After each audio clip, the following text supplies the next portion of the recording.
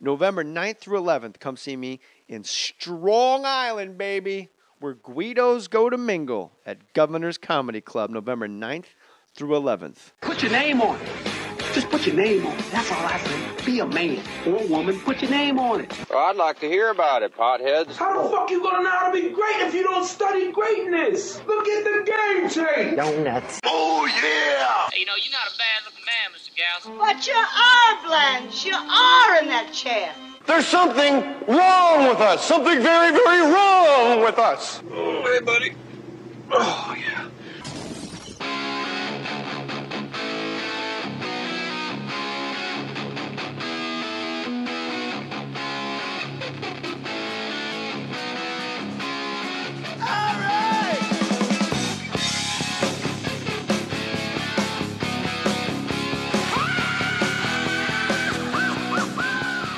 All right, this is Eddie Vedder, and this episode of More Stories is brought to you by Stamps.com. There's no doubt about it that small businesses' operations have improved over the years because of technology. All right, that Stone on guitar over there.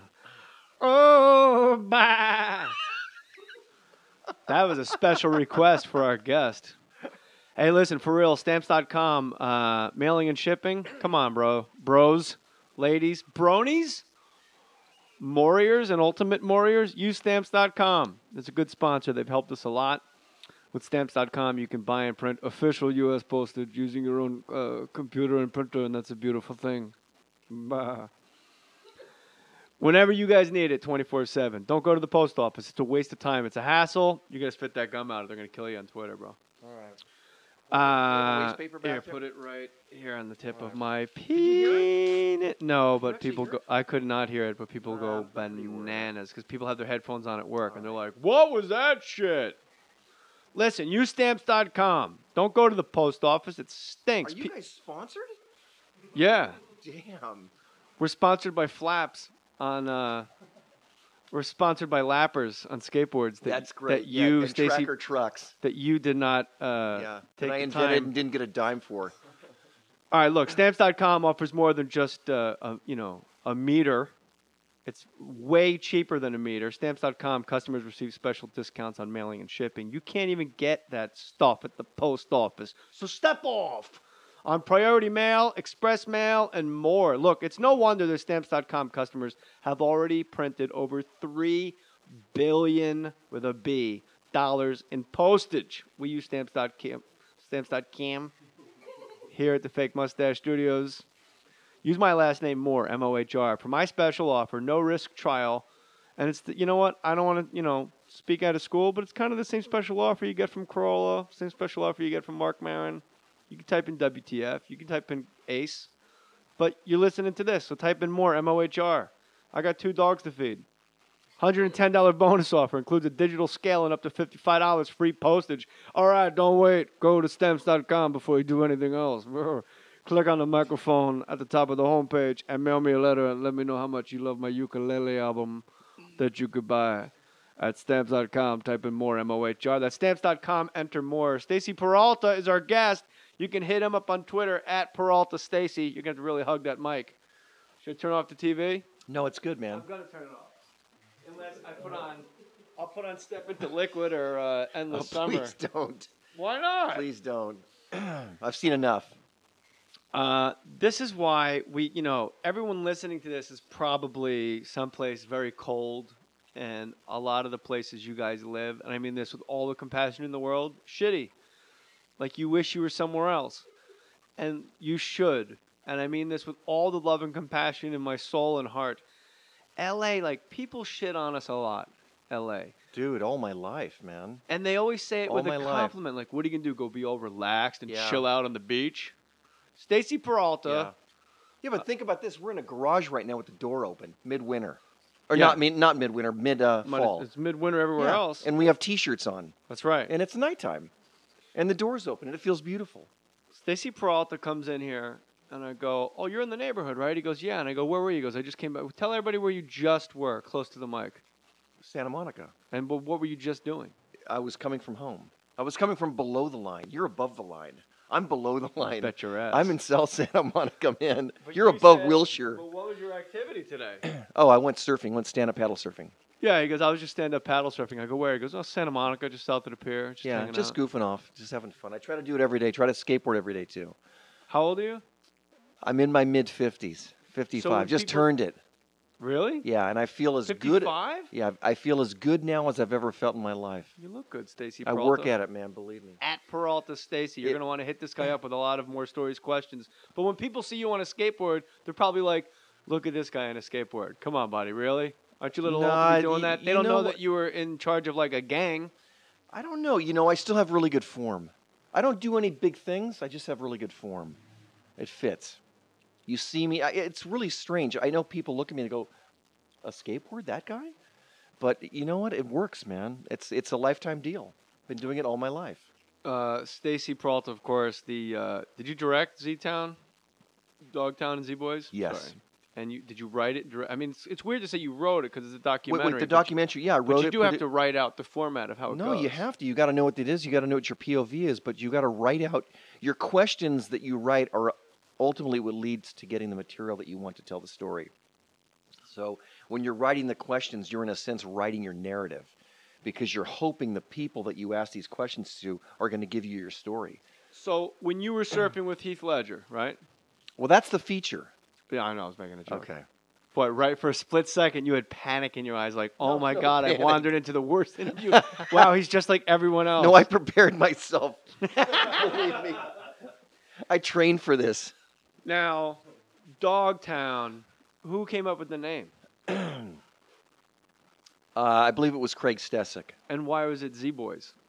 Because the Zephyr team. We were Oh, the that's Zephyr right. You guys were skateboard the team, Zephyr so crew. it was just they're the Z Boys. I That did type know of thing. that actually in hindsight, Yeah. and I apologize for asking. And it all took place in South Santa Monica, which is just south of here by a couple of miles. Now, I always thought it was Venice for some reason in my mind. Well, it's Venice and Santa Monica and Ocean Park. It's all three.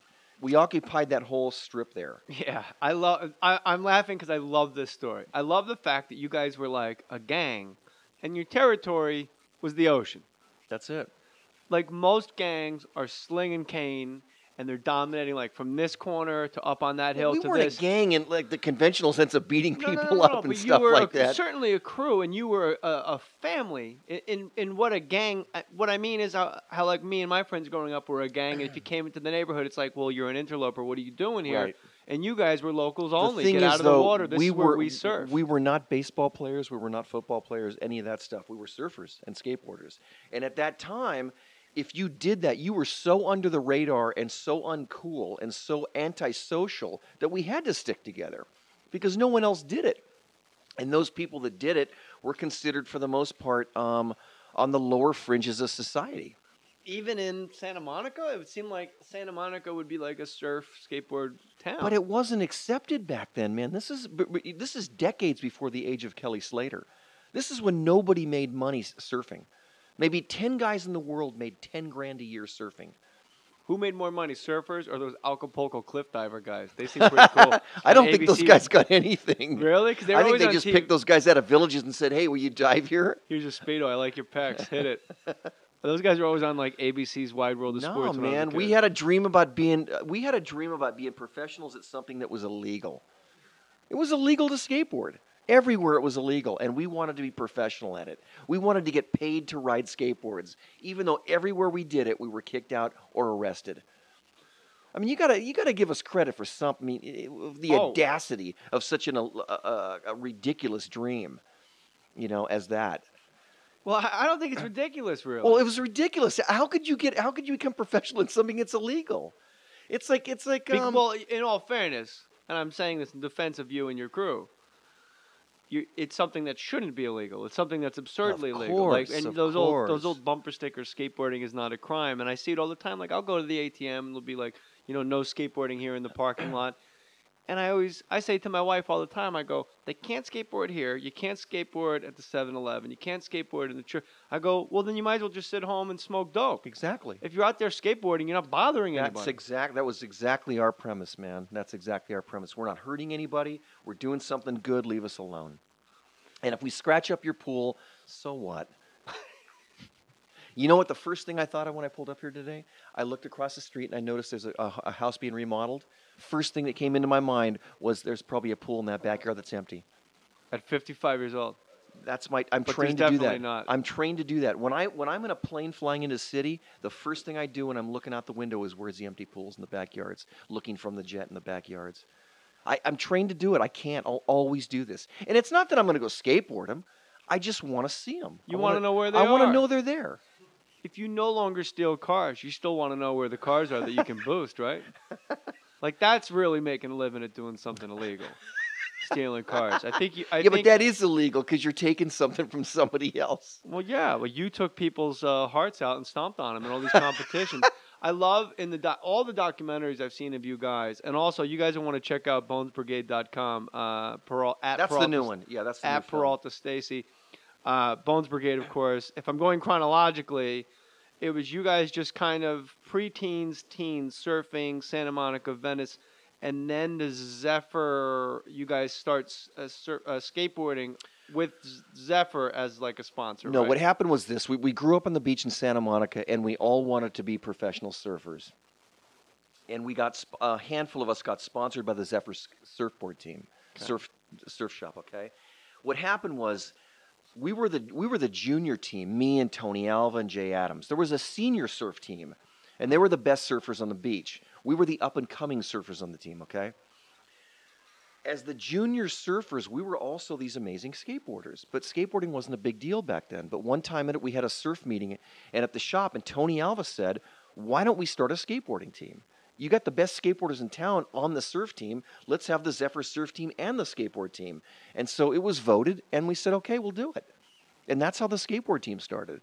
But it started as an offshoot of surfing. Right. And what I love watching you guys skateboard in the documentaries, like Dogtown, and anytime you guys are mentioned when they show you guys skateboarding, is you skateboarded the way you surfed. It was almost like you were just surfing on cement, and it was this it was almost like interpretive dance, like this bizarre to people that were standing up and doing shit on their boards. Like, you guys were, I don't know how would you explain? I mean, in our imaginations, we were surfing. Right. I grew up when I wasn't skateboarding with those guys. I would spend hours literally in front of my house that I grew up in Mar Vista. There was a fence in front of my neighbor's house with a tree that went over the fence, and I would skate that wall, and that wall was Sunset Beach, Hawaii.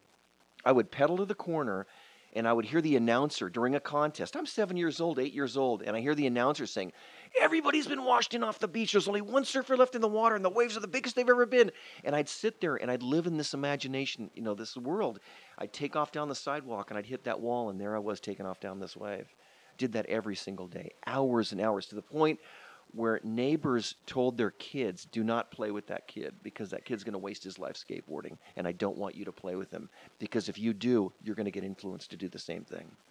We should all be so lucky to have a neighbor like Stacy Peralta. How everyone at this table were like teenage girls, and your Sinatra just walked in. We're all sitting here grinning like, "Oh man, I wish I grew up with you, Stacy Peralta." No. But so what happened New Jersey sucked. So I'm growing up in Venice, and Tony Alva and Jay Adams are in Santa Monica, and we meet each other on the beach, and we start skateboarding in the same schools, and we find that we have like interests, And what happened was the shop. Like forming a band. The shop is the thing that put us all together. The Zephyr shop. The Zephyr shop. It was run by older guys. They took us in, and they gave us an identity. They said, you know what? We think you're okay. Everyone else thinks you suck. What's in it for the older guys to sponsor you guys skateboarding and surfing? Like, what if I own? Well, they sold more surfboards. But you said yourself there's only 10 people in the world really making a living at surfing. And no. I just mean what I mean by a living. I mean as just an athlete. You could make a living having a shop, right? But you couldn't make a living as a professional surfer. I guess what I'm trying to express is those guys had such incredible foresight and took such a long view of it. The guys at the Zephyr shop. Yeah. I mean, they really let this thing play out over a decade. Well, these guys had like lightning in a bottle, but they were too young themselves to make it happen. And the second it happened, it exploded. They lost the lightning, and it went elsewhere. How did they lose it? Because they were too young. They were 26, 28 years old, and they really didn't understand how to build a business. When the demand all of a sudden happened, and they needed capital to expand, it was too much. The pressure was too much, and the whole thing, blew apart. No, it's weird because skateboarding did sort of explode right when you guys exploded. You guys were the wave, to use a surf, analogy. But when I first saw like Skate magazine in New Jersey, for some reason, it just seemed. And we had this conversation. Were you a skateboarder? That's how I got to and from school. Yeah. There's my skateboard over there. Yeah. It didn't seem like it was a new thing in New Jersey when Skate magazine and Surf magazine. It all just seemed like it was a part of California culture. Yeah, it just seemed like, well, that's what they do out there. And Right. just finally the magazine got here. And then when Right. it wasn't until I saw the documentary at work, and they're like, what was that shit?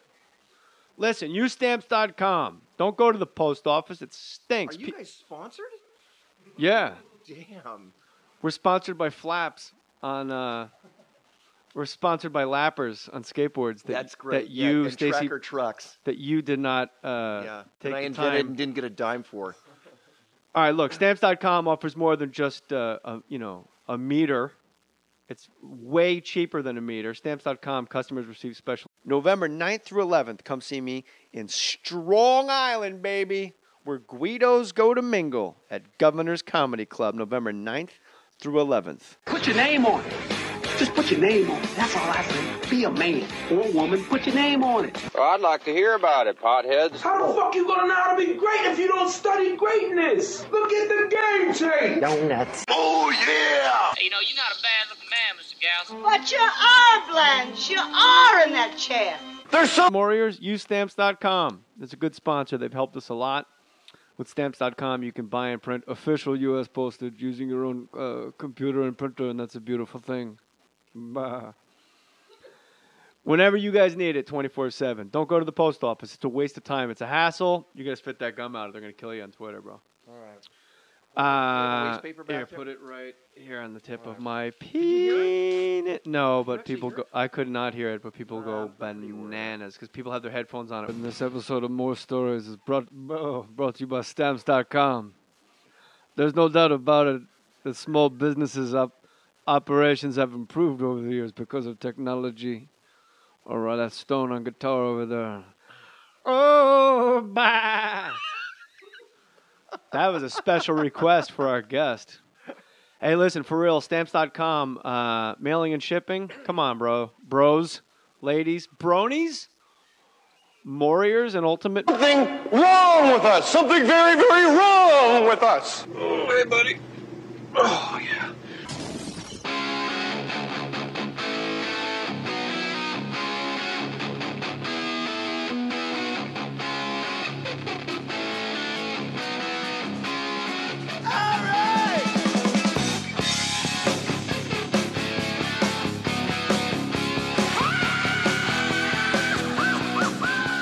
Hey, all right, this is Eddie Vedder.